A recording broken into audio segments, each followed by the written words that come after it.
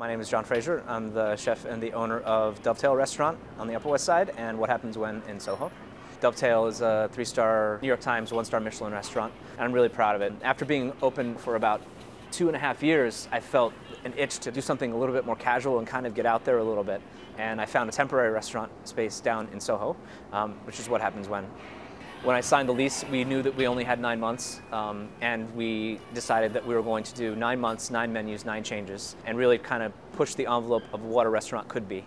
Menu number 1 really was influenced by the design. The design was very stark and very interesting, and it felt kind of like very cold and Nordic, so that's where I went with it. The second month was influenced by a children's book, and the third month was influenced by a painting.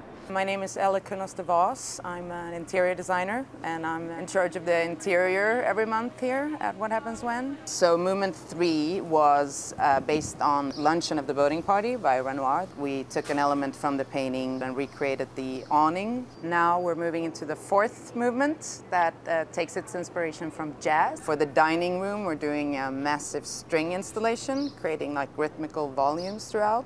And like Louisiana kitchen from John's side. Also, we wanted to involve the community, so the themes have been suggested by people who have donated money on Kickstarter. What Kickstarter is basically is you say, here's this really great project, and this is why. And if you're a creative person, you understand that it takes money in order to produce a product. And what Kickstarter says is that you can use pledges to create funding. And what we've done is we've said, you can be a part owner of this restaurant.